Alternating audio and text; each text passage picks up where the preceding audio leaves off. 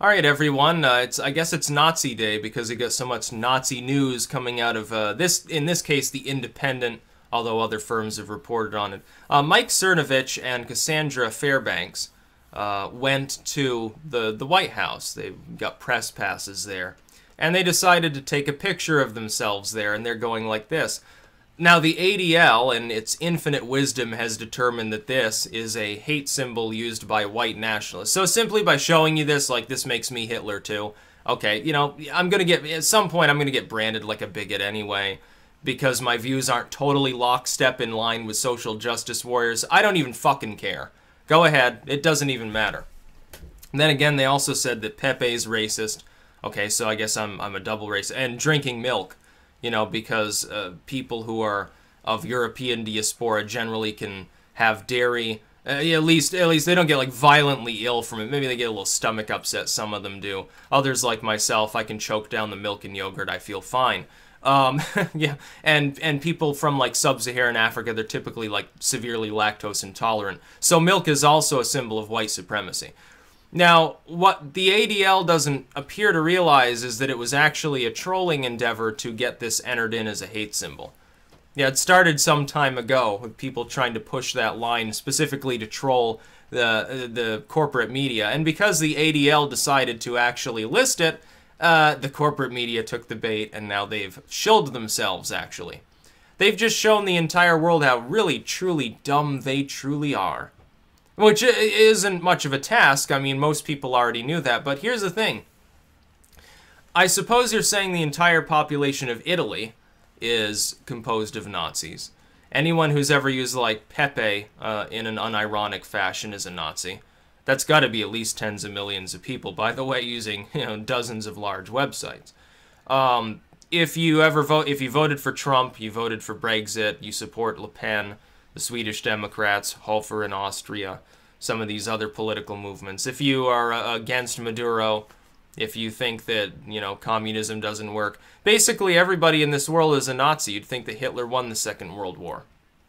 You'd think that these sort of conspiracy tales of him being cryogenically frozen as a half-android under the Antarctic ice with millions of Nazi soldiers and waiting there, like robot Nazis waiting under the ice with UFOs. You know, they're going to take over the world as soon as they melt through the ice cap there or something. Now, you'd think that that was actually true if you looked around and you saw the world through the ADL's eyes. If you saw the world through the eyes of CNN or the New York Times, you'd think that Hitler won the Second World War. Now, this is all a myth. Milk does not make you racist. Doing this does not make you racist. You're not a bigot because you like Pepe or something like that. This is all a bunch of shilling. But the thing is, groups like this, the corporate media, the politicians, all of these little offshoot groups that rub elbows with them, the bankers, they want globalism and they want suppression. They want censorship. The only way to justify it, to get normal people to actually be willing to deal with it, is to convince them that there's a large and growing, ever-proliferating army of young Nazis that are now, they're like going to take over the world or something. Now, that's straight out of the realm of sci-fi. It doesn't make any sense to anyone who's tech literate. I guess they're relying upon the decreasing minority of people who still pay attention to the TV news instead of using, like, something online. I guess they're counting on them to want more big government, more corporate media. Maybe a tax on the alternative press or something like that. These people are as dishonest as they come. It's blatant propaganda in every possible sense of the term. And it's not positive propaganda. It's not meant to make people free or to say, you know, relax about all this crap that you're thinking about that's not even an issue and focus on things that are actually worrisome. No, it's getting them to focus on a lie. Something that doesn't even exist. You know, white nationalism. Oh no, it's Hitler's inside of me, he's possessing me. Oh shit, you know, now I'm a Nazi. It's not the way the world works. The ADL thinks it does too. Look, this coffee is like dark colored and I'm ingesting it. I'm decreasing its composition. Does that make me a bigot too? Is this a white supremacist symbol? What about this? Can this be turned into a symbol of white supremacy? So that anyone who ever gave a thumbs up, you know, any sign with a thumbs up, it's all Nazis all the way down. You're going to end up with a self-fulfilling prophecy. Some of these corporate media heads, the ADL and APAC, all these friggin' groups, be very careful. because what you're doing is making such a mockery of your own argument that people that right now pretend occasionally to be like, oh yeah, see Kyle, and they're doing it ironically. They're doing it to troll, maybe get a rise out of their friends.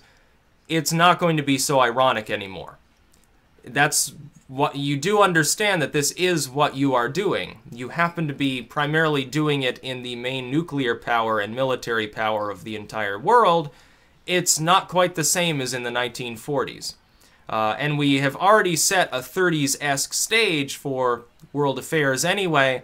I would think this is dangerous to attempt to shill in this manner. I don't know what you're trying to accomplish. I have to assume that it's nefarious in one way or the other. Oh, shit, I just insulted Black Lives Matter, probably, or something like that. And this is how these weirdos think. I mean, they're totally... These people are screwballs. We would have thrown them on the funny farm 100 years ago for suggesting the crap that they're suggesting right now. It doesn't make any sense. Cernovich, oh no, he's a Nazi. Cassandra Fairbanks, she's a Nazi. Molyneux makes a video satirizing the whole thing. Oh, I guess they'll declare him a Nazi too. Then there are the actual Nazis. They always ignore them now, don't they? They never say anything about those people. They never say anything about some actual skinhead who breaks into a liquor store. Some actual, like, Klan member or something like that. They totally ignore that. It never even makes page 2. What are they so concerned about? Bunch of online commentators that they all but ignored a year ago. Oh, these people, yeah, it's just a gimmick. Yeah, they make some money online, who cares? They're not going to challenge the corporate media because we have billions of dollars. Now they're terrified. So they're working directly with political movements within the establishment as well as some of these shill firms. That's what they're doing. Because people are starting to wake up to their bullcrap. They're realizing that they're all intertwined and they're all lying to them on a constant basis. And as people move further and further away from that establishment, the problem is they use their propaganda to convince people who are still part of the establishment. They feel more, they don't want change, they don't feel comfy with it. That there's an army of mythical Nazis rising up to lynch them or something. It's a bunch of bullcrap. It's not even real. Anyone taking this seriously has problems. Severe mental difficulties. Unfortunately, there will always be a handful of people that'll take anything seriously.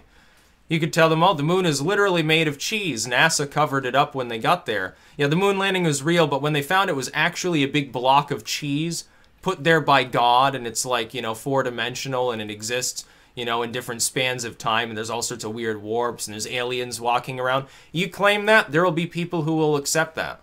You'd probably find a few dozen people in the world that would be gullible enough to think it was true. If you were well-argued enough to convince them of it in the first place, they'd probably start a cult out of it.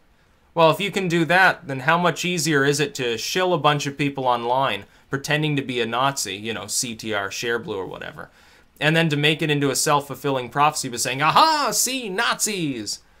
Or you post a bunch of crap on 4chan about this, and some of it was probably shill, not even like organic trolls. And then there were like the alt-right, the organic trolls totally co-opted it. Said, yes, this is actually a very good idea. We're going to have a joke, a really big laugh at the corporate media's expense. And they actually take the bait.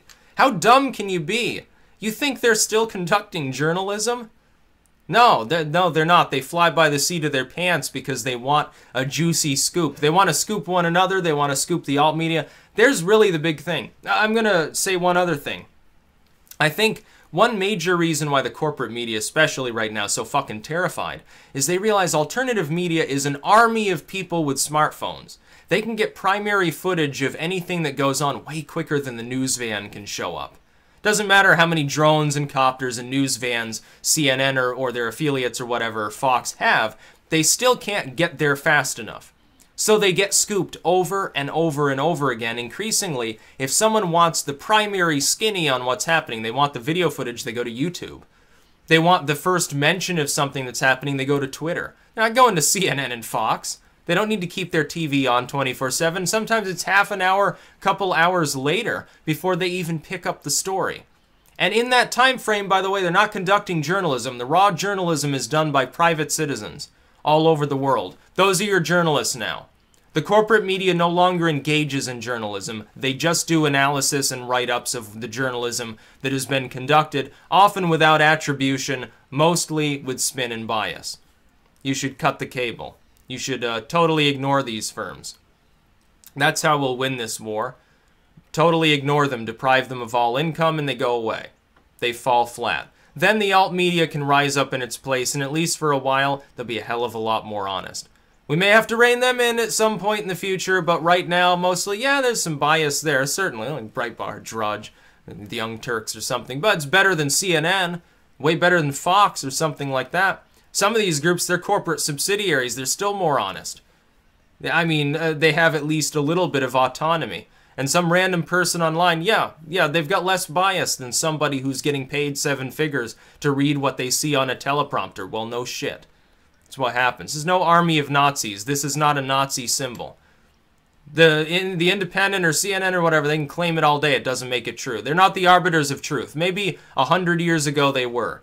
Now they're the arbiters of lies. Everything they say is fake. They are corporate entities. They're paid to lie to you. They're not paid to give you the truth. The truth doesn't sell anyway. That's the way it's worked for a very, very long time. That's about all. Peace out.